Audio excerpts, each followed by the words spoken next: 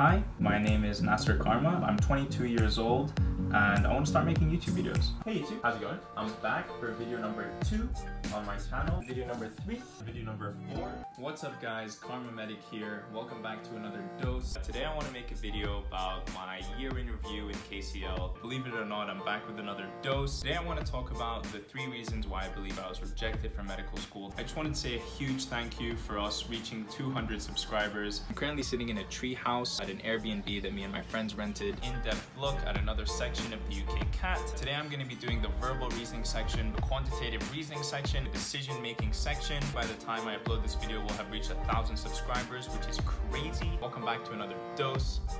A really cool video that I'm really excited to make, talking about my experience as a graduate student. Today I'm going to do a Q&A. Today I'm going to be making a video all about work experience. I got this glass jar to commemorate our 1K subscriber goal. What is up guys, KharmaMedic here and welcome back to another dose.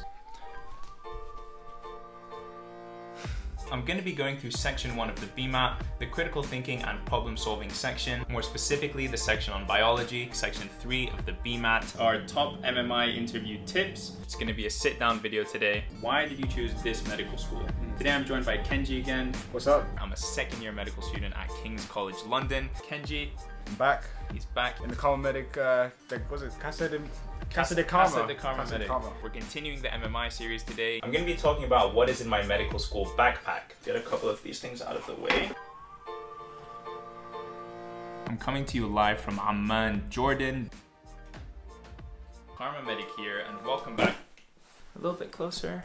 Yeah, I think so. The popliteal fossa. That's the popliteal fossa. Part 2 of the ethical dilemma series, and this is my desk setup. I want to talk to you about my favorite iPad apps. I'm going to be talking about a subject that is a little bit difficult for me to talk about. Today, as you can see from the title, we're doing the 5K Q&A. If you guys want to follow me on Instagram, you can do so right over here. And yeah, enjoy part 2 of the 5K Q&A.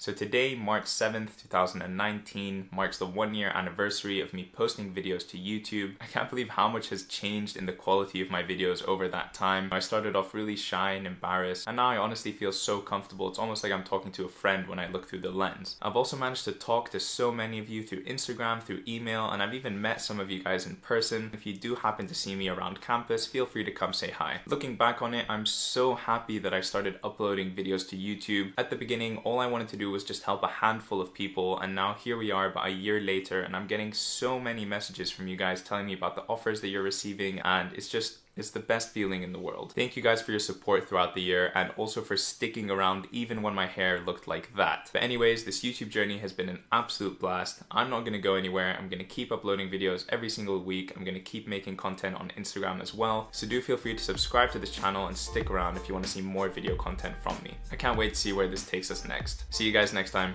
Peace.